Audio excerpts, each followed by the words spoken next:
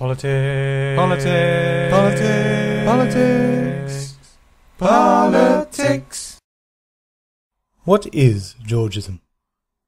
If you thought politics couldn't get any more interesting than archaic definitions and arbitrary ideological spectrums, today we're going to talk about taxes. So, hold on to your seats or whatever.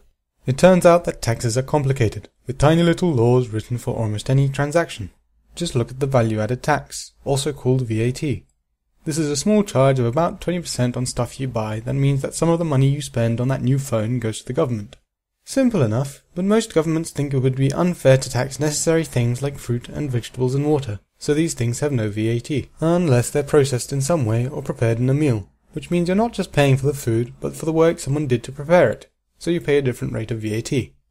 Also, the government encourages people to buy children's car seats and wind turbines, so you pay less VAT on them. Also, lots of people think that luxury goods like Ferrari should have lots of VAT on them. Also, at this point it should be clear that even one kind of tax isn't simple, and when you're trying to set up a business this can be a lot to wrap your head around, even though the men in black don't seem to think that this is much of an excuse. That's where our good old friends / enemies, the economic liberals, come in with a way to make business easier for people, with fewer government tax laws.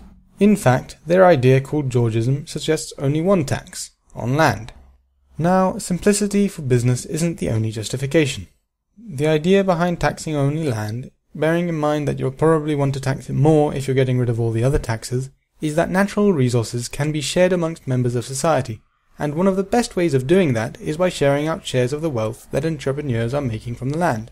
This system is also supposed to discourage inefficient use of land since, say, a farmer who's not farming their land would still have to pay tax on their land, so they'd be encouraged to sell the land to someone who actually wants to farm the land. It would also discourage landlords from keeping houses empty to push up rent prices. If you're only left with wealthy people owning the fields and such, the idea goes that these wealthy people are going to be the only ones getting taxed rather than the poor people who don't own any land, greatly reducing economic inequality. I'd hate for you to think that the Georgist mindset is fixated on fields and farmers.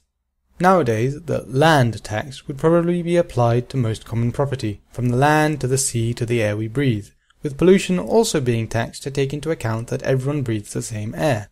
You might think that this tax would be hard to enforce, but it definitely seems like worrying about fewer laws would make the taxman's job a lot easier. Simple.